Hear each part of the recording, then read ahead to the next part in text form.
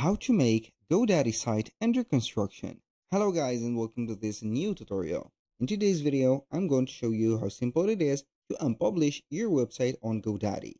Because on GoDaddy, we do not have the coming soon page that we can go ahead and redirect to, or we can have not the coming soon also a page that will replace the home page in case that you're going to have some maintenance, constructions, or some changement that you're going to have. So you need only to unpublish it. So we are going to head over godaddy.com, sign in for an account, and then we're going to head over our products. Once you have did that, what we're going to do basically is to select the website that we want to unpublish or make under the construction. I'm going to select this one, for example. We're going to have the look for the dashboard of that website, and we're going to click on edit website. So we are going to face up the editor. We're going to click on here, and we're going to make sure that the status of this specific website is going to be published. So this one is published, and as you can see, we can have the unpublish button in here. Now, if I'm going to make it under construction, that means that we are going to have the website not visited by any customer. And that is going to be crucial if you're going to implementing some heavy modifications, like implementing links, changing checkouts, prices, and etc. So you're going basically to click on unpublish in here, or you can head over the settings, click on unpublish, and then you're going to confirm your choice. Wait for a few seconds, click on OK, boom. And here the website is going to be unpublished. So now what I am going to do is to make our constructions or buildings or modifications into our settings or the specific website template. I can go ahead and delete some sections.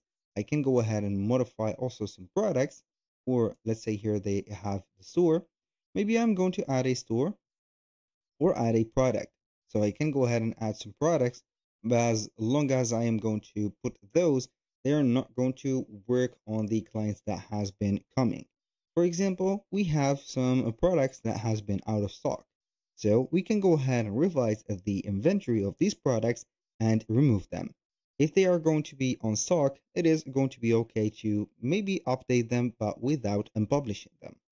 Aside from that, it is going to be very useful for the people who are going to change, for example, a blog or add maybe some sections that are going to be very sensitive, like the store blocks or the specific store sections.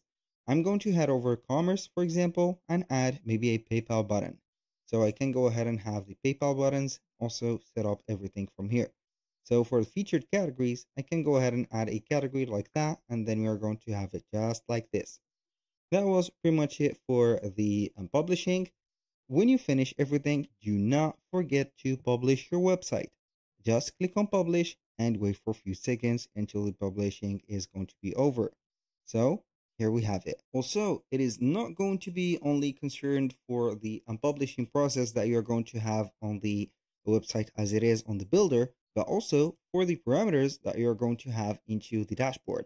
For example, if you're going to add a domain to their website, you can see that we are going to add a domain, and it is going to be a little bit, let's say here, tricky to have the website published as a subdomain, and then we're going to have it into a new domain.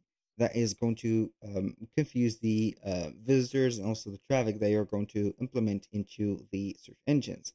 So you can go ahead and implement or add your domain, install it, and then put your DNS, and you're going to get a auto redirection to the new let's say here, specific URL that you have put or domain that you have bought from the old one. That was all for today's video. Thank you guys for watching. I hope that you have enjoyed the content, and I hope to see you soon on the next one.